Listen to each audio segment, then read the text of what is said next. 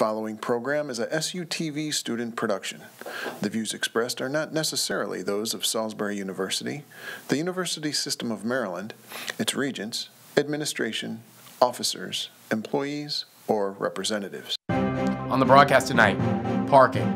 We'll take a look at how it will be even more difficult to park as new business moves into the area. Healthy eating. There are plenty of ways to eat smart and healthy in Salisbury, and tonight we'll tell you how. And lending a hand. Aaron Cahill brings us a story on how a group of people are doing their part to help those in need. This is SUTV Weekly News.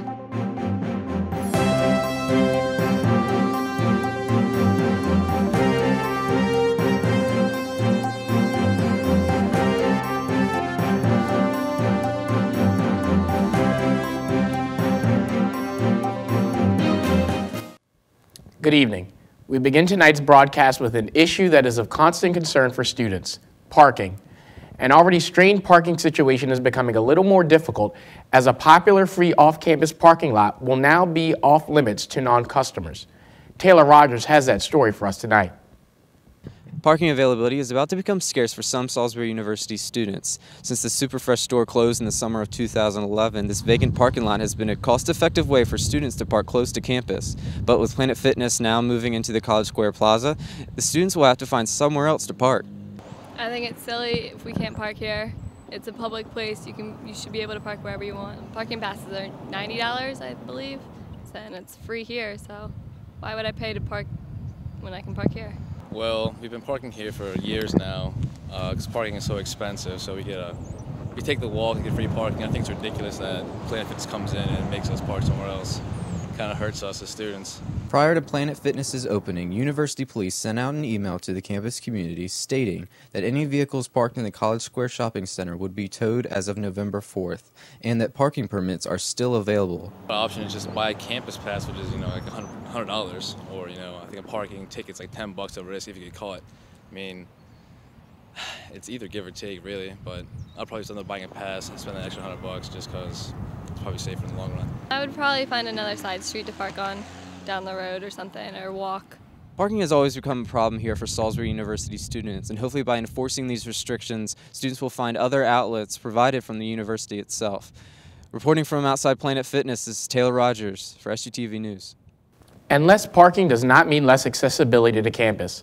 Tonight, Jesse Snyder takes a look at other options for getting around and how some of them might even be easier and more convenient than driving a car.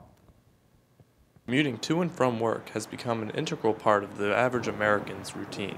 Americans now spend more time commuting than they do taking vacation time. According to the U.S. Department of Transportation, commuting alone has been the most popular way to commute in America for decades, despite the price of gasoline doubling since 2000. But that seems to be changing. High gasoline prices and more eco-conscious attitudes have Eastern Shore residents choosing different ways to travel. Robert Peterson is a frequent bike commuter. It's fast, it's easy to get around, you're not held to all the restrictions. You are legally, but no one enforces it. I can get through campus quickly, and even if it's raining, you don't get too wet compared to walking. But there is downsides to biking. Avid biker Robert Peterson says safety is a good example. It's occasionally a little hairy on the smaller roads where there's no bike lane, or where the sidewalk is beat up so much you can't get on it. According to the CDC, 2% of motor vehicle crash fatalities in the U.S. in 2011 involved bicyclists. Cities are becoming more biker-friendly by creating organizations that help bikers ride on roads without being endangered by cars. One local organization in Salisbury, Bike SBY, works with the local government to provide safe bike lanes. Bike SBY's website has downloadable maps to show where the marked bike lanes are and features biker-friendly businesses that offer discounts to customers who ride their bike. Yet another alternative commuting is the public transportation system. It's relatively cheap, reliable, relaxing, and is a good weatherproof option. Stephen Hohen is a community transportation coordinator at Shore Transit in Salisbury, and he says many factors are playing a part in increased ridership. And we're finding out that as we try to make the system a more efficient and get to the areas where the people need to get on, that it's starting to meet the demands of a lot of people. And I think also because of gas prices have gone up, more and more people are using the system as well. One Salisbury rider has created his own method of alternative commuting. Ryan King is the proud owner of an electric golf cart, which he claims has benefits that other forms of commuting lack. I happen to be an environmentalist, and this is electric powered 100%. So advantage number one. Advantage number two is it's convenient, and these seats are very plush and comfortable, and I can pretty much park it anywhere on campus that I'd like to. So foregoing a campus parking pass is advantage number three for those of you keeping track at home. Although the golf cart may not be a feasible way to commute to work, you have to hand it to him for thinking out of the box. In Salisbury, I'm Jesse Snader reporting. And the university and the city of Salisbury have plenty of options for students to make healthy dietary decisions. Tonight, Tal Carmel tells us about some of those healthy eating options. According to the United States Department of Agriculture, or the USDA, farmers markets have grown dramatically in the last 10 years, doubling from 3,000 markets in 2000 to 6,000 in 2010. The influx of farmers markets like this one near Salisbury University has a positive impact on both the local community and the college students' dietary choices. We've got a diverse mix of products here, and we get a good diverse mix of the population here. More students all the time. We've always had SU faculty have always supported this market. Jay Martin, the founder of this Camden Avenue Farmers Market, says the market didn't start out as a public market. People were driving by and wondering what was going on and would stop in and ask us if we had any extra vegetables, which we didn't at the time. But soon thereafter, we started growing more, and we brought some vegetables in to sell to the public. Martin is not the only member of the market to notice the change in clientele. Miss Eileen sells dairy products at the market.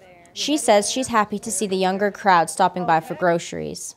I am very impressed that I have so many college, mainly males, but I have a few girls, that are buying eggs and are telling how they're so happy to be eating nutritionally healthy. Student Chip Conto says offering healthy choices is one thing, but educating students on how best to choose is probably more important.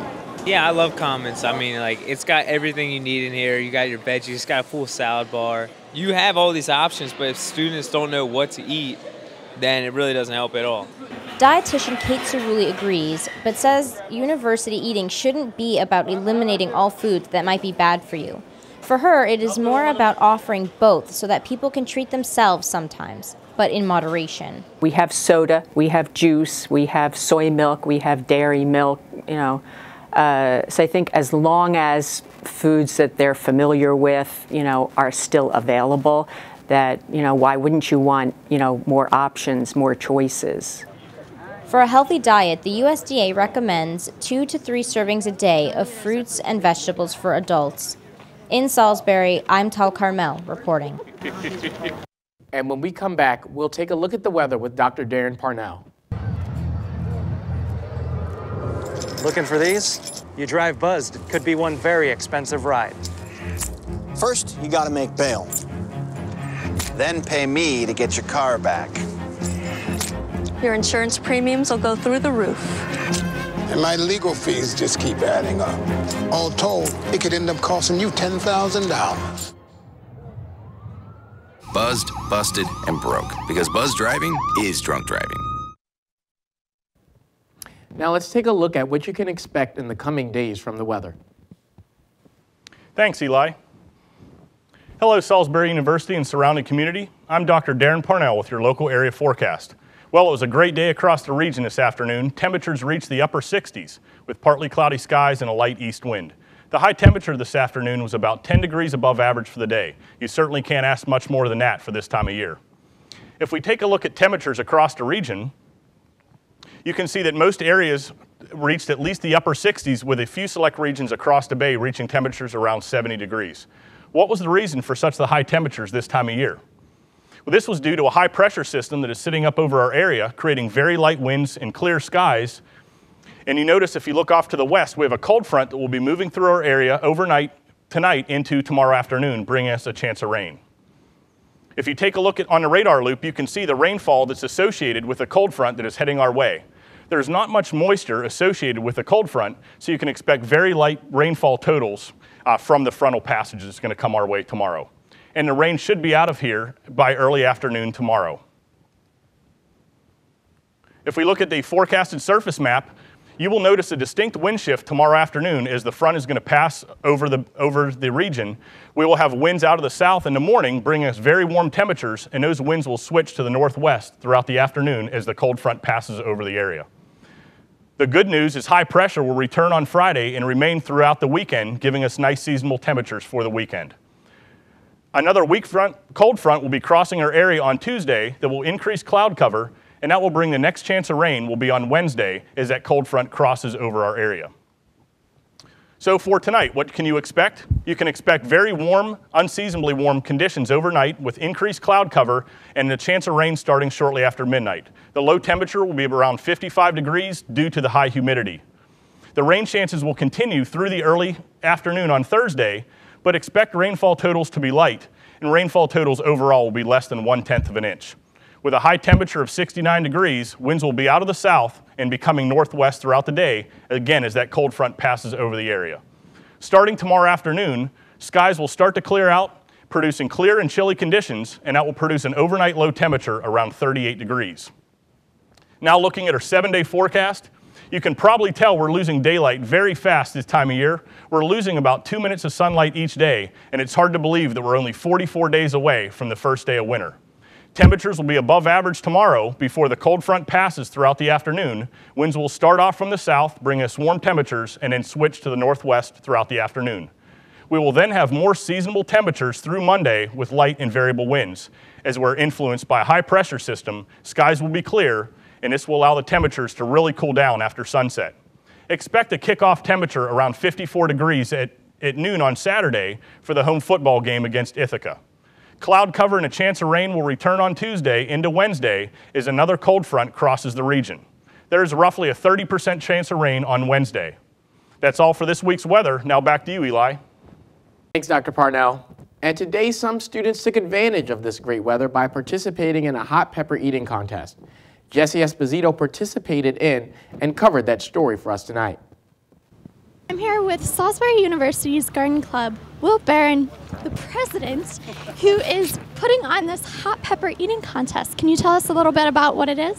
Yeah, actually we started it last year. This is the second one. It's all the peppers that we grow in our garden, so it's all grown here on SU's campus, and we just harvest them all, and we thought it would be a good way to get our club name out there. Some really hot peppers this year, so I think go through 10 different rounds. So I'm here with Garrett Black. What is your role for today? Today I'll just be helping out, handing out peppers and stuff, reading the rules, making sure everyone's following it. So we have Louisa Lamb here who did it last year. Louisa, what was your experience last year? Well, I ate peppers. I think I made it through 22 rounds. We just finished the hot pepper eating contest. Comeback. We had a lot of peppers thanks to Garden Club and supporters. Do you guys have anything to say? I think it was great. I'm glad everybody came out and participated. I just want to thank everybody that came out. One of the winners, and I'm in pain. This has been Jesse Esposito reporting for SUTV. Back to you, Eli.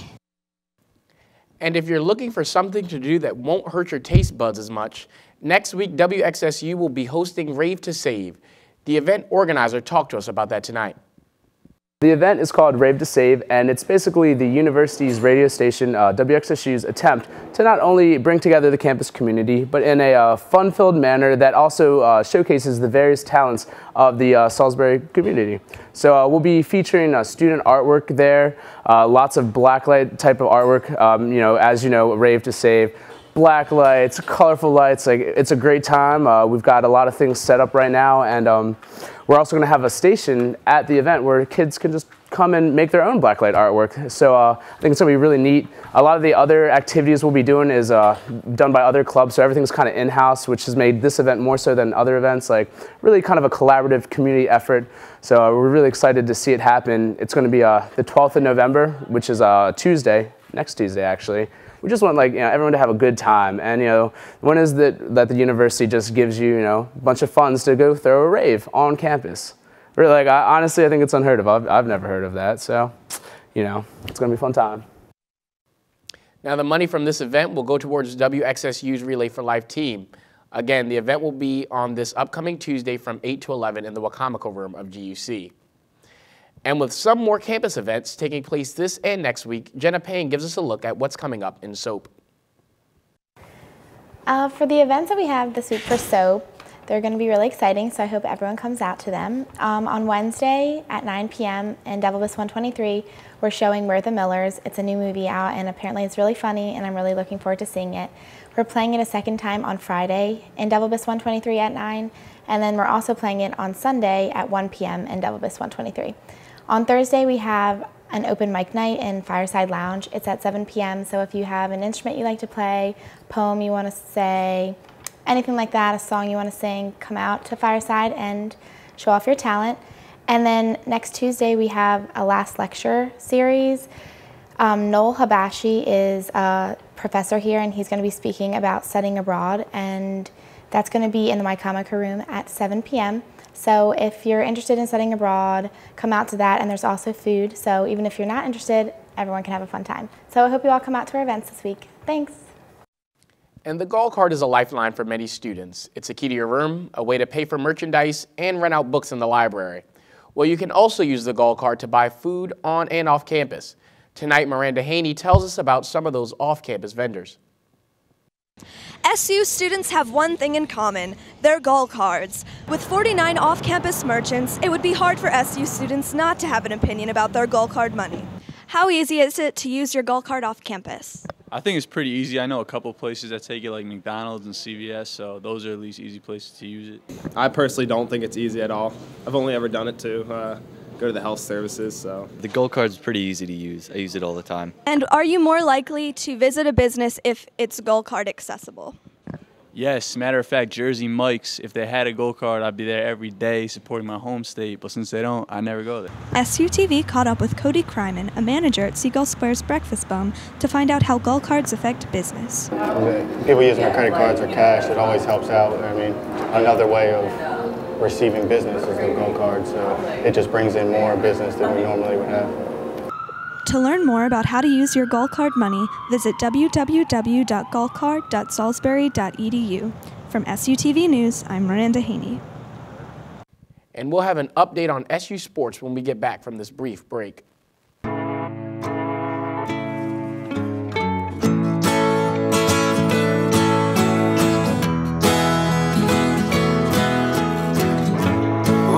the sun, tell him that I've begun to dream of things to come, and tell the trees not to look for me. I'm going to find some peace of mind. Wake the sun, wake the sun, wake the sun, wake the sun.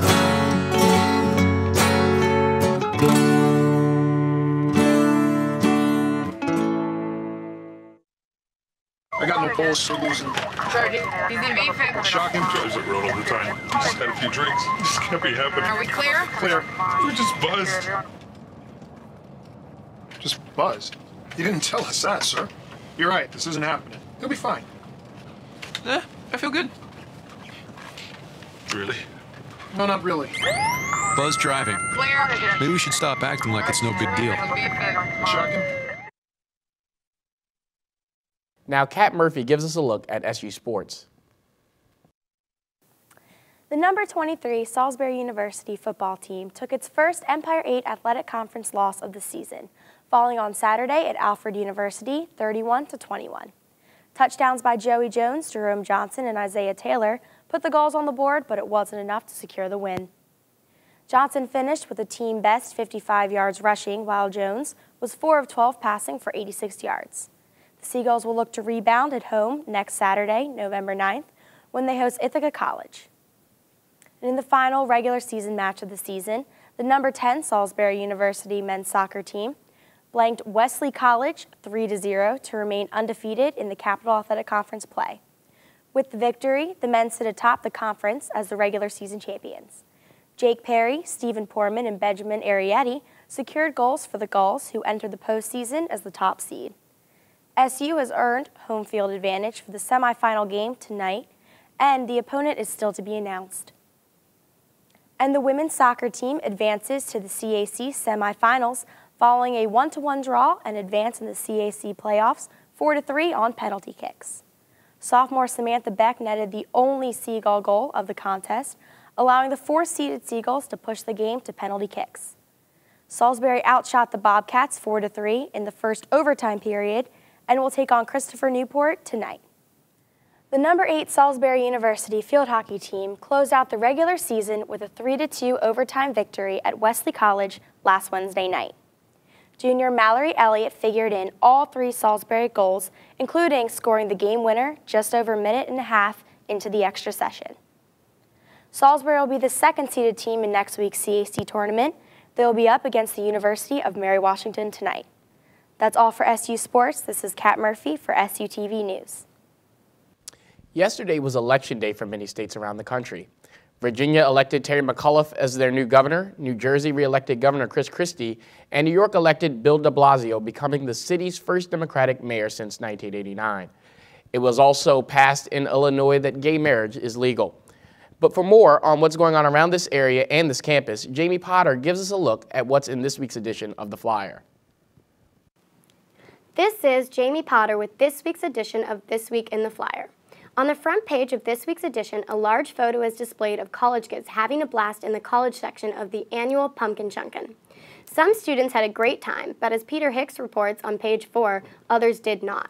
In his article titled, "Police Too Quick to Anger at Pumpkin Chunkin'," he writes about an incident where he believes an officer jumped to conclusions and used unnecessary force. In his article, you'll read about a rough ending to a nice day for one student and how it could have been avoided. Another article taking over the front page is Jacob Troxell's piece titled, "Mold in Campus Housing, a Recurring Issue at SU." He quotes several students telling the Flyer where they have found mold, how it has affected them, and how they have received no immediate response to help or clean the mold. Duggan tells readers of the different opinions students have regarding advertising on social networks.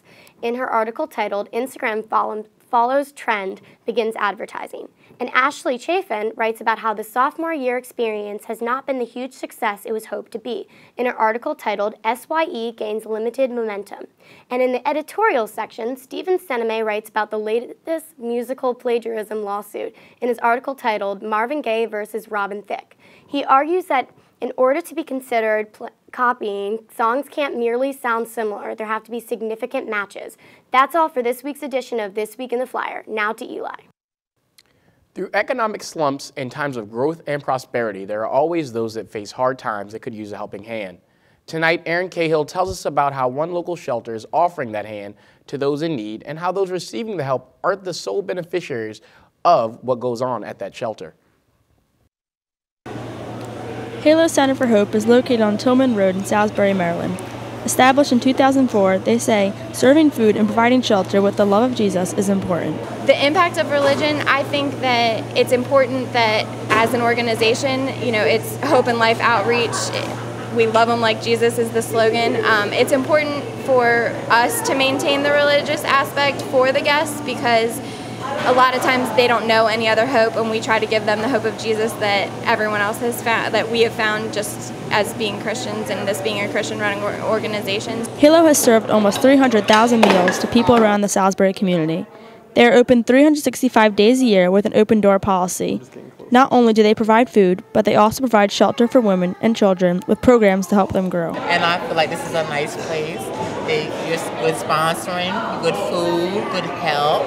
And God is good, and the ministries has helped me, and I want them to continue to help me. Halo is not government funded. Their funding for food and shelter comes from donations or their bargain center. Halo also has a bargain center, and so the bargain center is on Snow Hill Road, and that's where people can drop off any of their leftover things that they want to get rid of, and then they sell it in their bargain center, and that money comes back through Halo. We do a lot of purchasing of some of the food, so things that are staples that we always need to be able to put on what we put on here, like bread, eggs, milk, those things. We'll use the money for that, but a lot of it is donations. Here at the Halo Center for Hope, they have their own fish farm where they raise tilapia over a series of months. They use this and their food pantries you can see behind me to help feed their guests. Halo's fish farm breeds tilapia until they are harvestable. Then they fry the tilapia to feed their guests. Between this, their donations, and their volunteers, Halo continues to thrive. One student talked to us about how volunteering changed him. Yeah, I want to take things a little less for granted. I'm going to be able to appreciate the little things a little bit more, because if they can do it, then I should definitely try it. Halo has affected the lives of many people around the Salisbury community. You can do your part by donating goods or volunteering at the homeless shelter. This is Erin Cahill reporting for SUTV News.